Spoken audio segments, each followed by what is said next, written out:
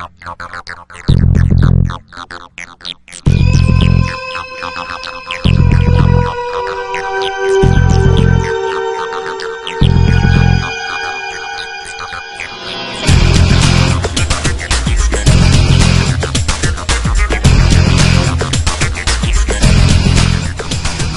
there traders, thanks for joining me for this video from thestockbandit.com. I'm sure glad that you could make it. So the last couple of sessions we've seen this market pull back considerably, and we've seen a couple of big opening gaps that have accompanied that. So the trick is, how do you play this market? Can you short this pullback right now? Well, that remains to be seen, but let me just kind of walk you through a couple of thoughts here based on the last 2 days. Okay, so Monday we saw a big gap to the downside. This is an intraday chart. These are 3-minute bars. So this was Monday's session, and then this move right here was Tuesday's gap, and then the remainder was Tuesday's session. So let's take it one at a time. Here's Monday's session. Basically, we spend the day pretty much range bound here from the open to pretty much the final bar of the day. We sold off in the last couple of minutes of the day, but prior to that last bar, basically from open to close,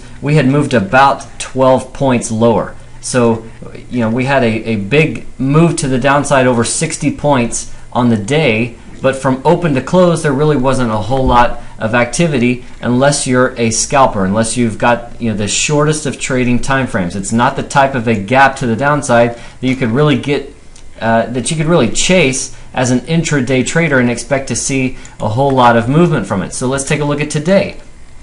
For the NASDAQ, we had a 77-point gap to the downside. Okay, from the open of the day for the NASDAQ to the close, we saw a net change of less than half a point, half of 1 point. So the move took place on the open. We did see some back and forth. There definitely were some scalping opportunities long off this attempt at a gap fill this morning, and then obviously some dips and rips along the way. But overall, we finished right where we started. So it's not the type of market the last couple of days. It's really been rewarding chasing these moves. So the key is stay selective. If you've got setups that you like that are getting negated on the open. So for example, last night for subscribers, I shared a handful of short sale candidates that I was eyeing for Tuesday's session. However, we gapped through those, so I never took those trades. So it kind of negates the setup if we're gapping through those levels. So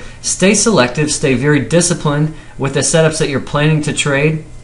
And other than that, just kind of wait and let the market collect itself. Let the setups come to you. Don't be forcing trades in this environment. It can be a very easy market to overtrade, to just kind of churn your account along with the churn in the intraday price action, unless you're a very short-term scalper. And if so, then there definitely is still some opportunity. But for anyone who's got a time frame beyond a few minutes, this is a market that really definitely just deserves respect right now, and it's the type of market that can really chew you up if you're not very careful with how you're trading. So thanks again for joining me for this video. I will be back soon with more, but in the meantime, trade like a bandit.